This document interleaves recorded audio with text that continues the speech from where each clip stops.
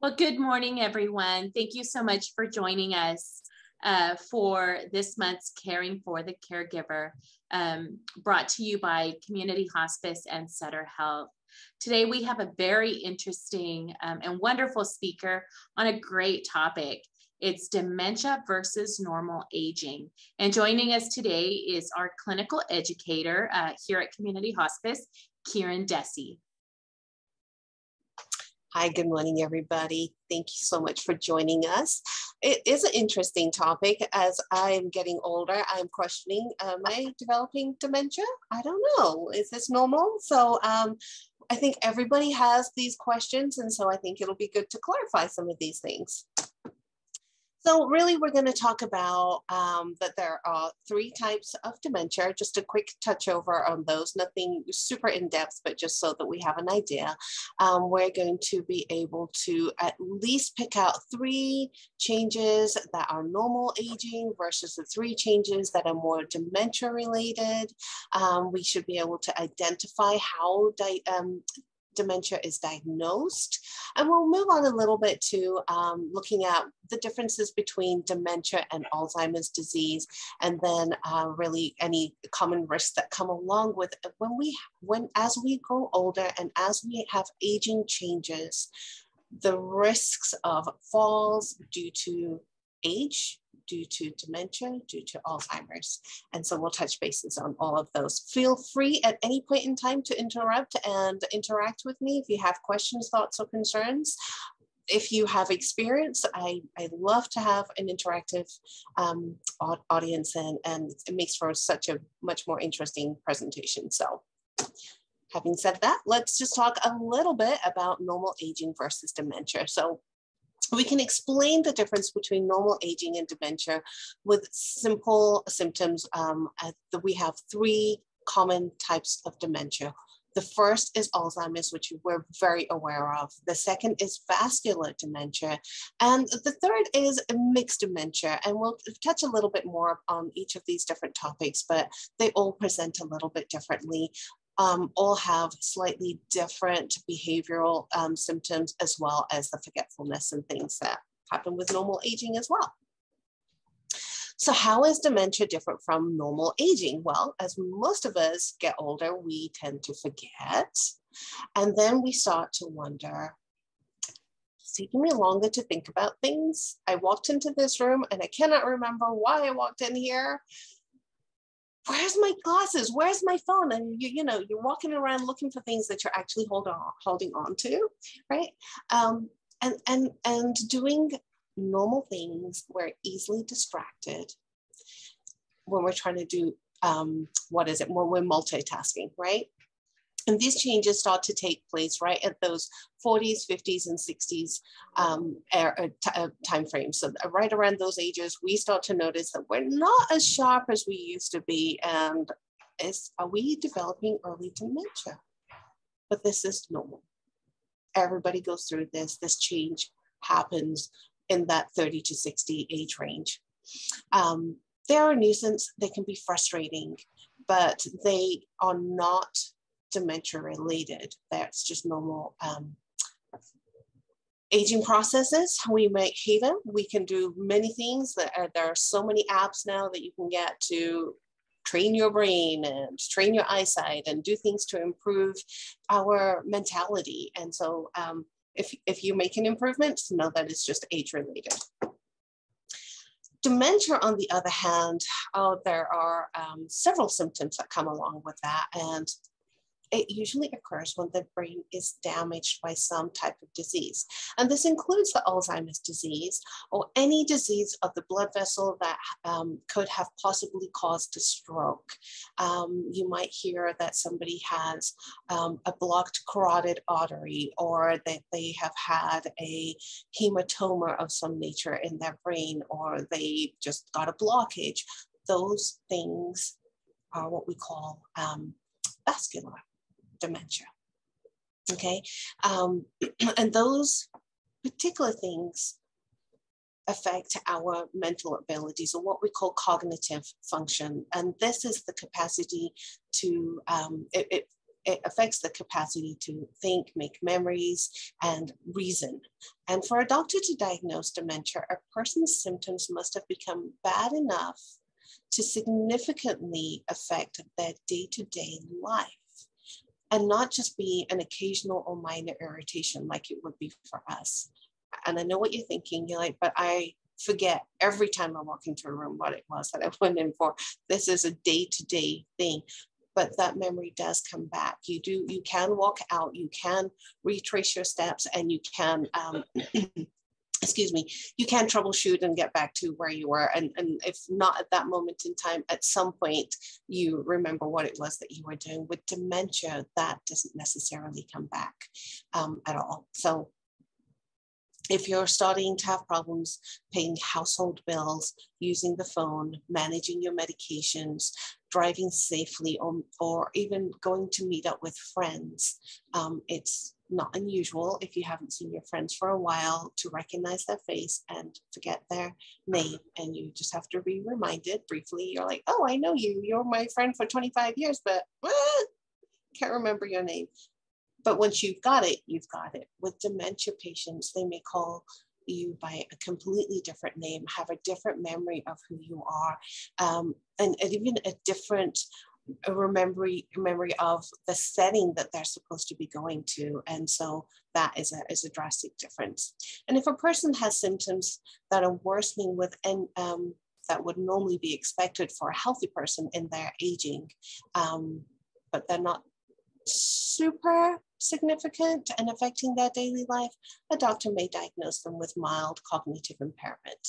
And this is a type of dementia, though most people have this as they're developing true hardcore dementia as they're moving forward. Questions, thoughts, concerns about what we've talked about so far? Everybody in agreement? Hello, anybody? No, I just wanted to maybe tell you the reason that I'm hooked into this webinar with you is that I am full-time caretaker for my dad right now. I live with him. I moved back to Northern California about 10 years ago. My mom had Parkinson's, and actually community hospice saw her through. She was at the hospice house at the very end, which was a blessing. But now I am caring for my dad here in the home. He is 90, and you know, I can see more lately in the last couple of months some changes in him than I had previously. Mm-hmm. And 90 is 90, it's not young, you know. But so I'm just kind of trying to learn, is he slowly moving into the dementia mode, or mm-hmm. is this just a normal thing for being 90? Because I really see some changes. So I just, you know, that's my purpose for kind of learning, because I think this is a really great topic. Yeah, I agree. It really is. And 90 is a ripe old age. So kudos to him for taking good enough care of himself to make it to 90. Thank you for being so kind as to take care of him. It's such an important factor for our parents to be able to remain in their homes and be taken care of, right? Yeah, that's what I told him too. I said, you know, this is... I have background in medicine also as respiratory therapy. I took all the training in that. So at least, you know, this isn't a respiratory thing, but it's still a medical thing, and you learn a lot, and it's, you know, it helps. But I just want to make sure that if at all possible, he's here till the very end, you know. Yeah, it's important. This is just a really basic run over an overview. So if you need more details and a little bit more in-depth information, we have that available. You can absolutely ask your nurses for those things. We have those resources, okay? Okay, thank you. You're so welcome. Okay, so changes that may occur. Often, and this is on both sides, right? Normal aging and in dementia, some things that are physiological, they just happen to everybody. Insight that affects judgment and ability to reason. Recognition of sensory input, so sight, touch, sound, Some noises become excruciatingly loud, depending on what level of pitch we are able to hear, requiring sometimes to have hearing aids and other times not to have hearing aids. The sensibility, depending on our disease processes, if we have any, on our touch. If we have diabetes, sometimes that is a difficult thing to really have a good sensory through our touch. Sight apparently changes sometimes week to week, even after you've gone to to have your eyes checked frequently. And so your depth perception is different and changes. Learning this the hard way, I am not enjoying these things. Frequent physician office visits. But for patients with dementia, they may not recognize that these are actually age-related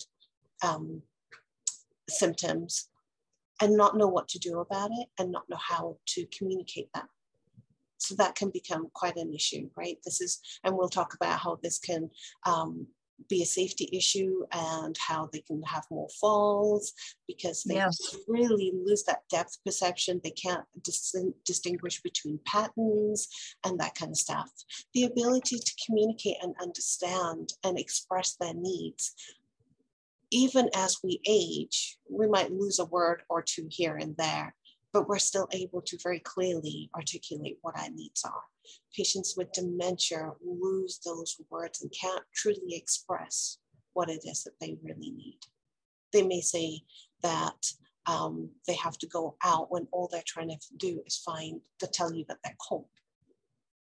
Or say sentences that don't quite make sense that you have to decipher and break down their level of thinking to try and get to what you think their needs might be. So that's part of dementia. Coordination of movement. The brain's communication is our communication muscle, and they carry our day-to-day functions, even though the physical ability is intact. So patients that have dementia will often not be able to sit without suddenly thudding into their chair. They've lost that ability to control their movements, to build themselves up. And they may be as strong as they ever have been before, but they may not know how to control them anymore, even though our brain is still sending us messages to put one foot in front of the other, hold this with your left hand, hold this is hot, so use the handle.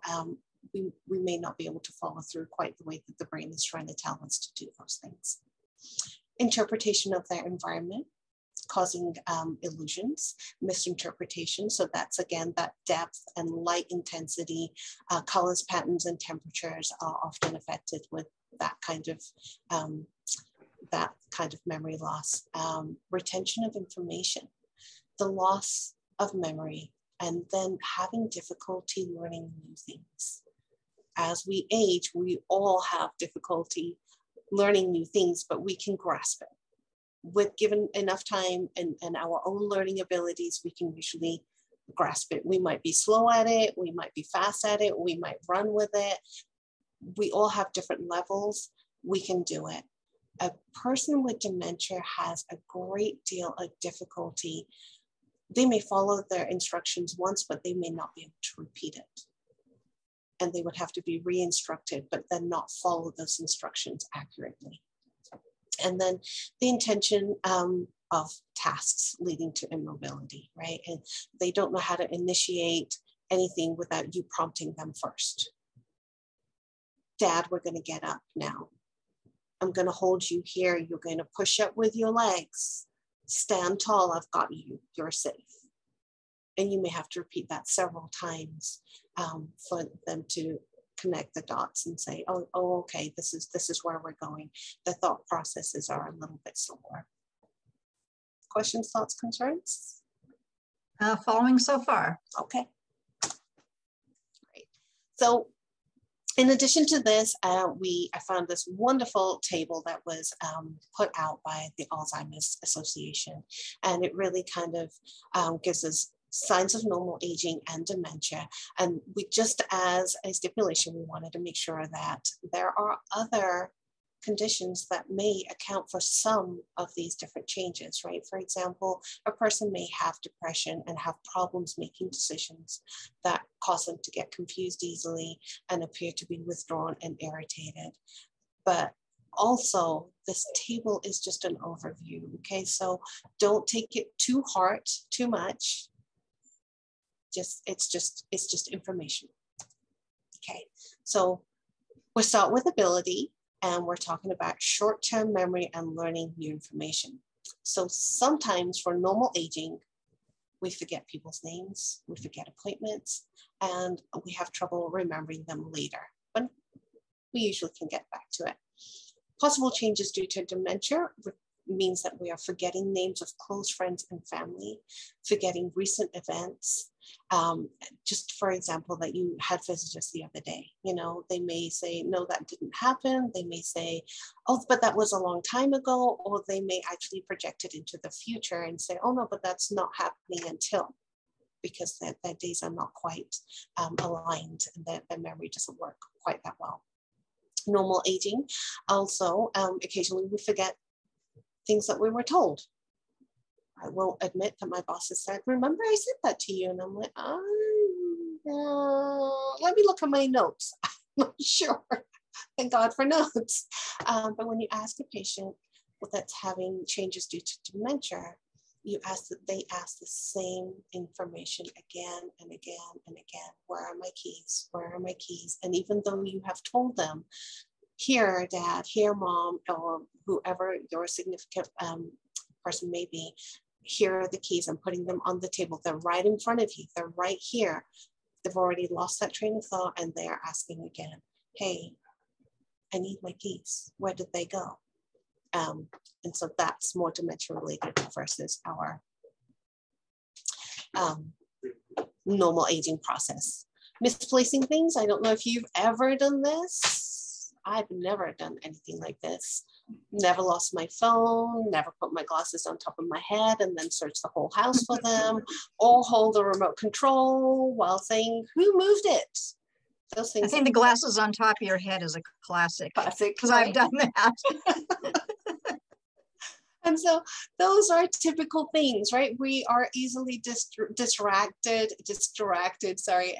And so then it's easy to forget what you were doing in the process of those things. With patients with dementia, putting things in unusual places, glasses in the refrigerator, for example, or into the freezer, taking things out of the freezer and putting them into the garage where things don't quite match, that's not where things belong. They know they need to put them away, but they don't necessarily know where things should actually go. So they're quite drastic changes. There's far, there's a large cry between what a normal aging person does when they have forgetfulness versus what a dementia person that's developing dementia or has dementia will do with those same items.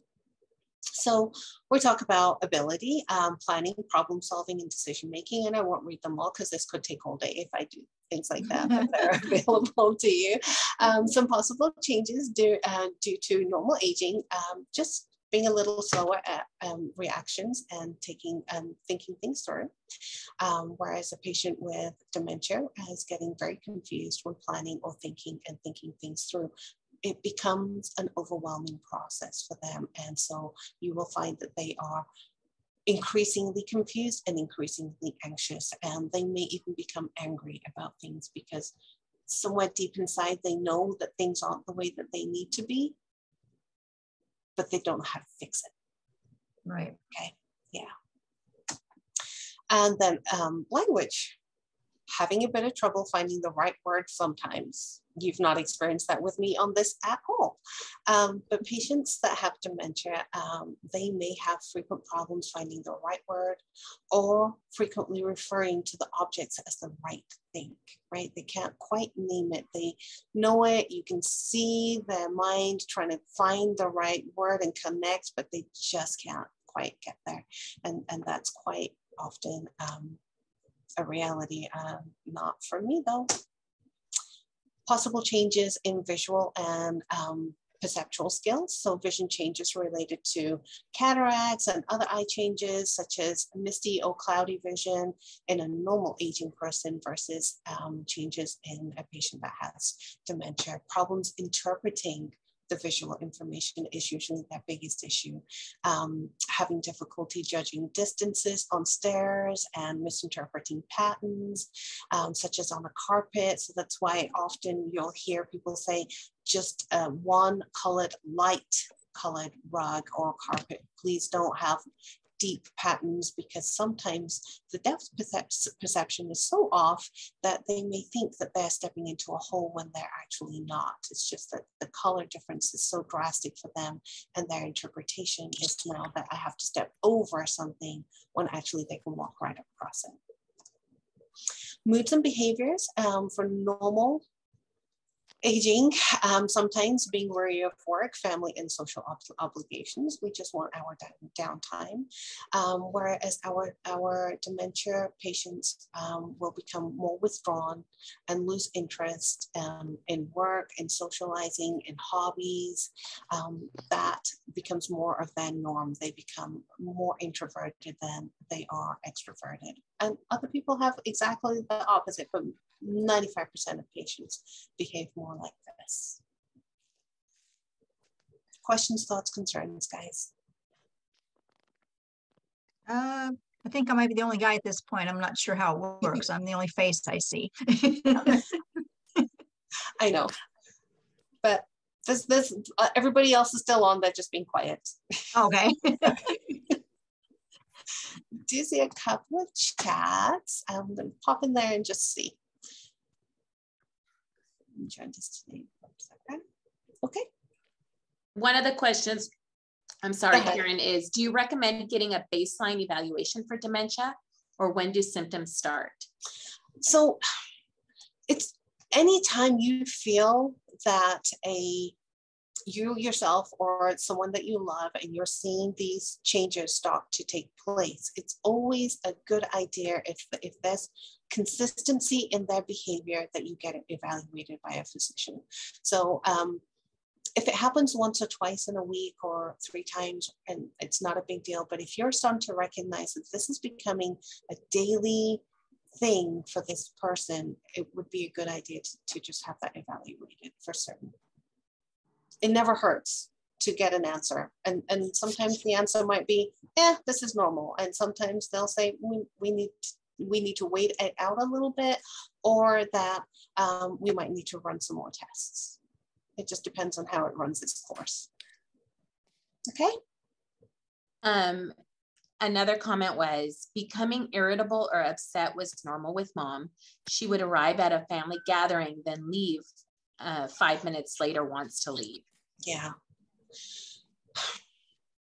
It is a hard balance for someone with dementia who at some point they heard there was a family gathering. They were excited for this family gathering. They really wanted to participate in this family gathering, but their mindset and what they remember what a family gathering is or was and what it means to them may not be the same as when they arrive.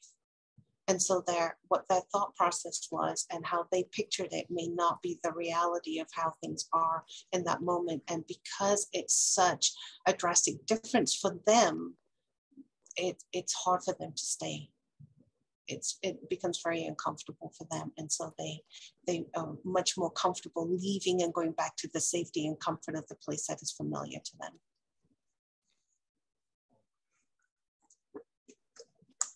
Thank you for those comments and questions. And I can't move. I'm sorry, totally lost a little space here. Okay. So moving on to just a little bit about Alzheimer's. There are 3 different stages. We have an early, middle, and late stage. And the early stages are really the affect the physical abilities. You don't notice a lot of changes. They're walking fine, they're able to function normally, they do their day-to-day work. It seems okay. In the middle stages, the physical abilities begin to decline. The brain starts to forget how to make the muscles work. And then it becomes one of those things where you either use it or you lose it. And more often than not, they are starting to lose it because unless they have a caregiver or someone that's at their side that's prompting them constantly, hey, let's take a walk. Let's walk together, and holding on to you and guiding you and prompting you along each step. If you don't have that, then you typically start to lose your ability to have that muscle strength, to use that muscle memory that reminds you how to get up, how to sit, how to move, how to hold, how to grasp, how to eat, how to feed yourself, how to cook, how to garden. All those things start to go away if you're not constantly using it. And then, of course, the late stages affect both your physical ability significantly. Your walking ranges change, your range of motion is changing. And because you're not moving those muscles, the muscles are becoming atrophied and contractions begin to happen. And if you don't know what a contracture is, it's the muscles tighten and your body just holds your arms, your legs close to itself. And then not able to have any stretching or mobility in those muscles anymore. They need help with feeding because they're not able to move their hands and fingers and hold things appropriately. They may become more and more bedbound, and so having no ability to care for themselves whatsoever. The body also, as these transitions occur, the body remembers how to eat, but it doesn't remember what to do with the food. So an Alzheimer's patient often will eat every meal, but you'll notice that they keep losing weight. And it's because the body doesn't remember what it's supposed to do with that food. That's a very important point. My dad seems to be losing weight, but he eats 3 square meals a day. And I can understand what that's about. He can walk. He's somewhere between, I'd say, early and middle stage, but I've never understood how you can eat 3 meals a day and not be putting out a lot of energy and still be losing weight. Yeah. It's an interesting dynamic how this works. It is. It is. Just goes to show how wonderfully and fearfully we've been made and how intricate our brain and mind really is. Oh. So moving on to falls. Why falls happen more often in patients that have dementia of any nature. So whether it's the Alzheimer's, whether it's the vascular dementia or the mixed dementias, patients typically have the same type of issues. And so the statistics related to falls are that dementia patients have 4 to 5 times more likely to fall than an older adult that is cognitively intact. So we're able to rationalize things better, and we are not going to fall as much or as frequently as a dementia patient who's not able to rationalize as well. And of course, their depth perception, their visual interpretation is not the same. Patients who fall are 3 times more likely to fracture a bone of some nature, usually their hips, than a cognitively intact patient. Patients who fall are 5 times more likely to be hospitalized or live in long-term care facilities due to their dementia. Excuse me. Sorry. And then patients with Parkinson's, vascular or Lewy body dementia are more prone to mobility disturbances simply because that the brain is and the muscles don't communicate very well, so their footing is not as good. Sorry, got dry. That'll happen. So their footing is not as well. They don't lift up their feet. They're shuffling more, and they're holding on to things. They need more assistance, and so they're not able to. Excuse me.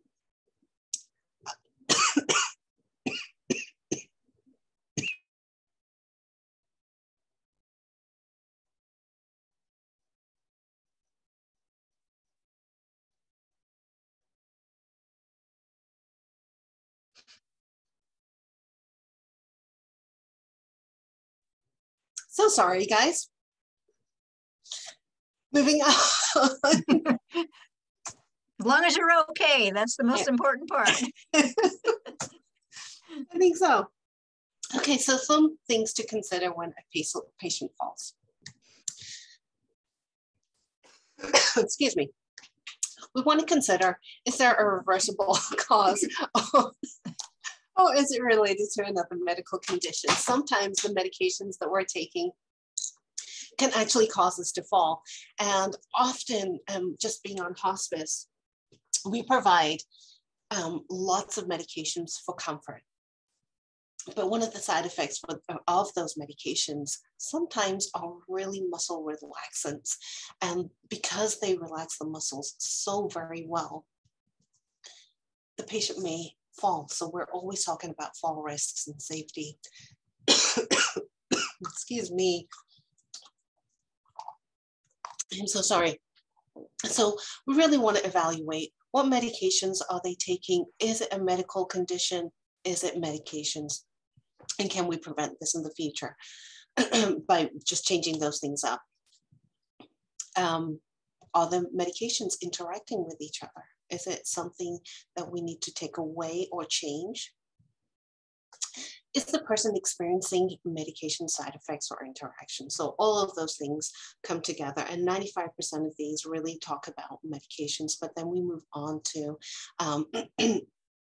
has the patient had changes in their vision? Now, a patient with dementia may not be able to express that.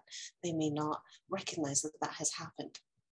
And so often we are once we've evaluated if it's a medication issue, whether it's a stability issue, then the next step is, if none of the two are, or we've tried the other two and now we seem to have got that and taken care of, what is another issue if they continue to fall?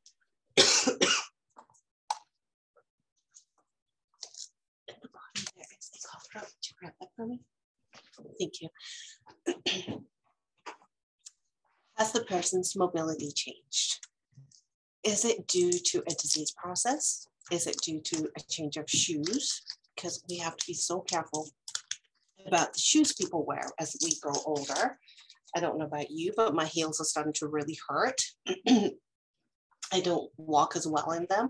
I'm more prone to wear flats, more comfortable flats. So no offense to the elderly, older people than me, I should say, people that have matured well. But for myself, as I age, I am finding that I have to really focus on what's comfortable on my feet so that I don't trip over my own feet. And so the same is true for our patients with dementia. And as they are changing, as their bodies are changing, are we being mindful of what we put on their feet? Are we taking care of their feet? Are we finding that the patient is really restless? And when patients are restless, they tend to fidget a lot and they want to be more mobile. But if they're having mobility issues, they are more likely to have a fall because of it. And if the patient's restless, they most likely are fatigued. And when they're fatigued, they don't have the same muscle strength, guidance, or cognitive ability to do the things that they would normally do to prevent themselves from falling. So we really want to be mindful of all of those things as we're trying to care for our loved ones, to be cognizant and really recognize when they are having a change in their condition of any nature. If they have one fall, we want to start thinking about, what was this related to? Is it preventable? If it is, how can I do that in the future? How can I look out for their safety? Because their safety is also dependent on your safety. We want you to be safe as caregivers as well. We have to be able to help the people that we love. And as caregivers, we often neglect ourselves a little bit, right?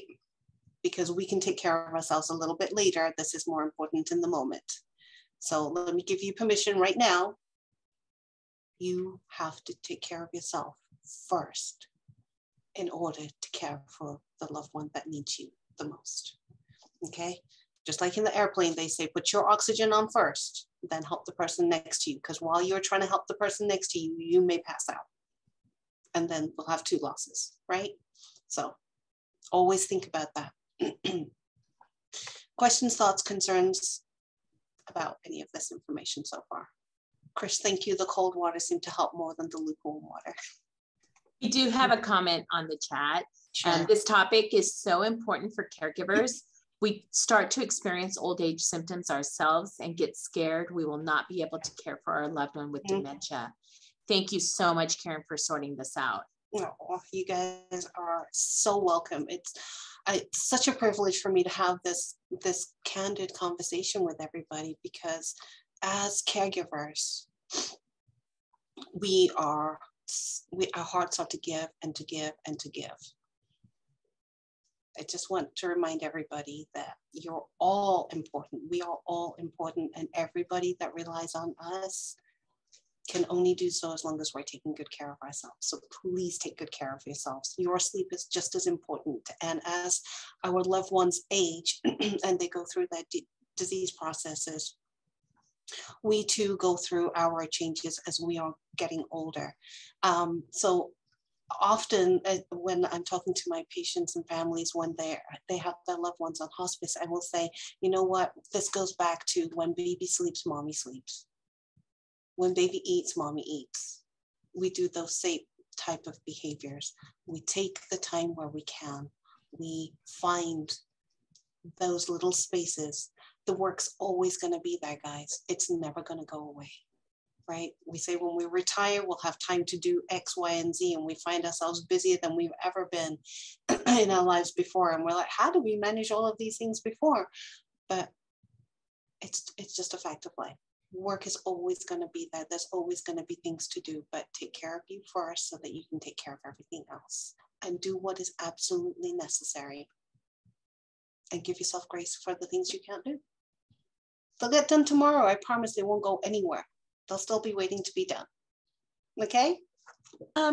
Karen, we do have a question. What is the best way for family members to remain patient when they start to notice changes in their loved one? That's a really good question. If I stop coughing long enough to answer that. Okay.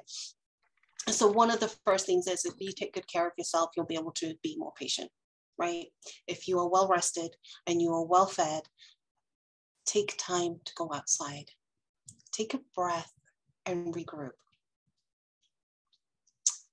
The person that's going through these symptoms cannot help what's happening to them, but we can just breathe. We don't have to be there 24 hours a day, every second, every time. We're allowed to take a breather. So allow yourself permission, as long as your loved one is in a safe place for the moment. Give yourself a 5-minute break, a 10-minute break. Incorporate help. Solicit help from everybody. Anybody that can be a resource for you, ask. It's so important to have people that can validate you, that can support you, that can guide you, that may have had other experiences, that you can throw things off of. People to vent to is really important too. It doesn't make you a bad person that you're hating the situation you're in the moment. It's hard, it's heavy. It becomes overwhelming, it's stressful. So allow yourself to have someone that you trust and that you love, that you can have a conversation with, that you can go to and say, I love my dad, but I really hate my dad right now, right? It comes from a good place. You're not a bad person to feel that way. You're feeling exhausted. You're feeling frustrated. You're seeing things in the person that you love and adore and have admired and have aspired to be, who has guided you all of your life, turn into somebody you don't recognize. It's a hard place to be. So give yourself grace, give yourself time, and remember that they do not have control over the things that they do anymore. It's really out of their control. All we can do now is be their guide, be their strength, and just, be as patient as we can. And when we find that we're at the end of our patience, then take a step away. Give yourself some space so that you can come back refreshed, remembering this is not anybody's fault. Okay. Does that help? Thank you for saying that. That's, you said a couple of sentences in there that I have tears in my eyes right now. I feel like just crying, but it's exactly how I feel. I mean, I'm into my 10th year right now of taking care, and it's a long haul. I'm in my early 60s, and you know, I don't have a lot of support around me, just have a younger brother, but it is hard. It's terrifying. You feel like your personal health is just really plummeted, and you struggle to feel like, am I ever going to recover from this at some point and be able to, you know, have a life after the fact where, or at least I'm healthy and, Mm-hmm. you know what I mean? I Kind of do. pulled back together again. You, People can't understand it if they haven't been through it. They just caregivers. can't, you know? Yeah, yeah. It drains your resilience. And so rest, eating well, getting sunlight, and remembering that you're as important as the person that you are taking care of. And whether you are a meditator or a prayer warrior, or you have prayer warriors for yourself, however it is that you connect spiritually, that is such a valuable tool in your belt that is able to refresh you, to give you some strength, and really ground you so that you can feel stronger. You can put your shoulders back. You can lift your head up and say, you know what, I can do this. Even if I'm only doing it for 10 more minutes. I'm going to do this for 10 minutes, and then I'm going to give myself 20. Okay? Have value for yourself.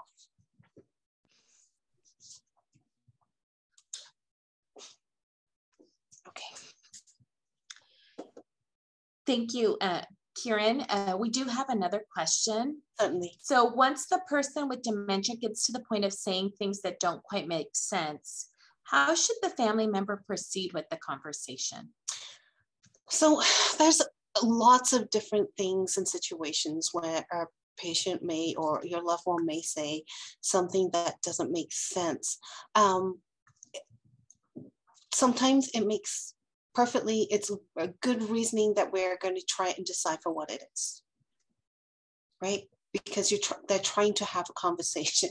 And when you say, how was your meal? The socks were the socks were the, and they can't put the sentence together. You can say, it seemed like you really enjoyed it. It was one of your favorite meals. I hope you still really like it. And you can nod to them. They can at least mimic you mirror your behavior towards them, and they may just smile. There are going to be other times when you are kind and loving and taking great, amazing care of them, and they will tell you, get away from me. I don't know who you are. You're trying to poison me. I don't want to eat anything, and you hate me. And there's nothing that hurts you as deeply as the words that come from the person that you love the most, that say really deep, hurtful things. But again, it's not towards you. It's whatever their perception is in the moment in their mind. Separating those two things is a really hard place to be as a caregiver and as a daughter or a son or a spouse or sister or brother, because your intentions are good. And somewhere, somehow, the person that you love has gone into a place where they are remembering now and recognizing you as a whole different person. In those times, just remember to be kind and make sure the patient is safe, and take a break. Step away and give yourself some space. And if that means that you have to cry, then go and cry. If that means you make a phone call to somebody, make that phone call. Whatever it is that you need to do to debrief from that moment. And sometimes those moments are really close together. It happens repeatedly over and over and over and over again. And you have to give yourself more and more and more space that might be a good time to get someone else to come in and support you. There are many resources out there in the community that you can reach out to, call a physician, have them refer the patient or your loved one to a different place. Please don't feel, when you're at your wit's end, if you have to put your loved one in a facility, even if it's for a very short period of time, that you are doing something very wrong. You are not. It doesn't make you less of a loving person. It does not mean that you are giving up. It does not mean that you are unkind. It just means that your loved one needs a higher level of care than you can provide in this moment. Okay. Again, that's another thing to give yourself permission to do. We all have aspirations of, this is how my parents raised me. This is how my brothers and sisters were raised. This is how I want their life end to be. We have a certain ideal in our hearts and our minds of what we would like to give to the person that we love so much, but that does not mean that there's not a breaking point somewhere in between and that you need additional help. And that's okay to accept that additional help. If it's just a difficult conversation, they can't find the words, you can help them find the words. If it's hateful conversations, step away. Okay? I hope that helped. Anything Excellent else, advice. Excellent advice, I said. Oh, thank you, Dawn. Okay.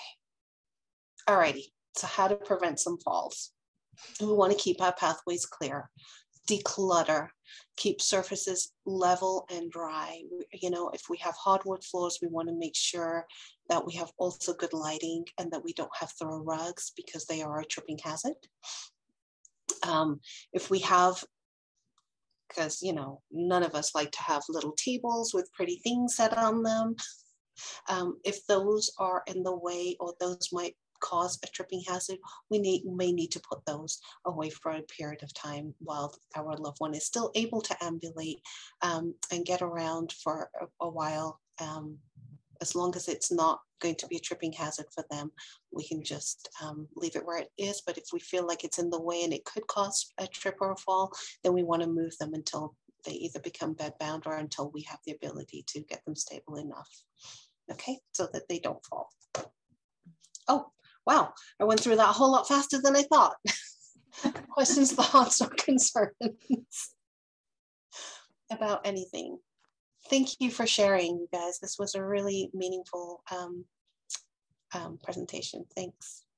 We have had quite a few. I'm looking at the chat and just gratitude, Karen, for a great presentation. And, you know, a lot of people are, you know, stating about gratitude, how important it is for us to express gratitude for each day, even if it's just that the sun is shining. Yes. You know, and also sometimes we just have to know that it's enough for us to show our loved one that we care about them and want them to be safe. Yeah. And so, so those are great comments as well. Yeah. Really good comments, guys. And gratitude changes so much. And it's the small things. It's all in the small things. So if we can be grateful for one thing, it's an amazing day. Okay. So thank you so much. If we don't have any more questions or comments, we want to just thank everyone for joining us. It's always so great to have your participation and your interaction. It's really an honor for us to get to do this with you. And thank you so much, Karen, for the wonderful topic. It's just so important. And thank you for all your suggestions and covering the great job that you did in covering this topic. So we'd like to invite everyone to join us next month for another Caring for the Caregiver, where we will talk about prolonged grieving. It's another great topic that's so timely for all of us. And we hope to see every one of you here Be well and stay safe, and we'll see you next time. Thank you. Thanks, everybody. Thank you so much. Bye-bye.